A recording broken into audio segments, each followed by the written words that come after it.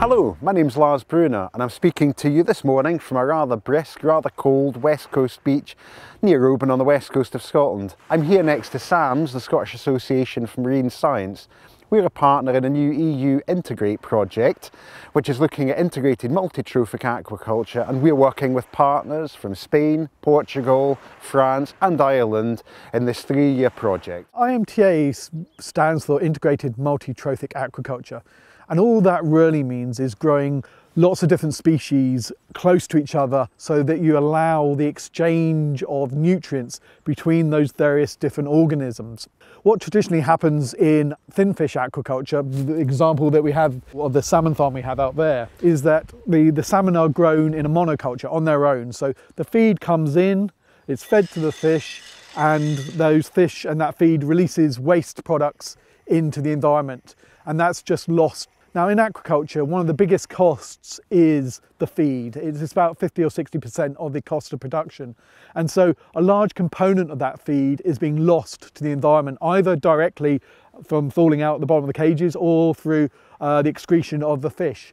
So what the idea behind IMTA is to capture those lost nutrients, those really valuable and expensive nutrients, and turn them into other products. And they do this by growing things like seaweed or shellfish, which can utilise either the dissolved waste or the particulate waste and turning it into another valuable product. So you've got there a win-win situation, if you like.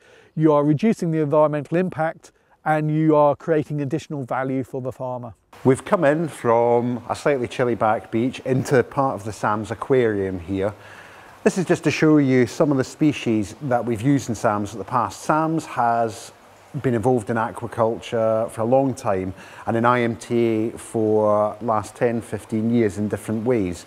SAMS has always been interested in co-culture of species, and some of the species that we use here on the west coast of Scotland are sea urchins, like you can see here, and also seaweed. You see a piece of sugar kelp here that we can also cultivate. We have a seaweed farm not far from SAMS here that we own and run ourselves. The importance of the species that we use are that they are local to the specific area on the west coast of Scotland and that they have a commercial viability. These species have proven themselves in the past. The experience that we have with cultivation and IMTA will contribute towards the success of the Integrate project. We started looking at IMTA in Scotland at the beginning of 2000s, basically, and we did a lot of scientific work on it and proved that as a concept it would work. But there was very little uptake by the industry, and we wanted to understand why that was. So we created a project, a European project led by SAMS, but with 14 other partners around Europe, looking into why IMTA wasn't more widely adopted. That project still exists and that IMTA system still exists, but there's still been relatively little uptake by the rest of the industry. And really what this Integrate project wants to do is to expand the uptake of IMTA across Europe by really demonstrating the benefits, talking to policymakers about the advantages of IMTAs, and talking to society about how they want their food to be produced from the sea in the future. What the industry struggles with is finding places that they can farm their fish. There's a relatively poor acceptance of fish farming in the marine environment. This is something which has been recognised by the Scottish Parliament, and one of the solutions that they highlighted as a way forward for the industry was the idea of integrated aquaculture, IMTA, as a way of building social acceptance. What do you think is the potential for this? I mean, if we accelerate to 2030 and the industry's anticipated growth, I mean, where do you see multi-trophic aquaculture sitting within that? You really need to go back to the question of what you're trying to achieve by implementing this multi-trophic system.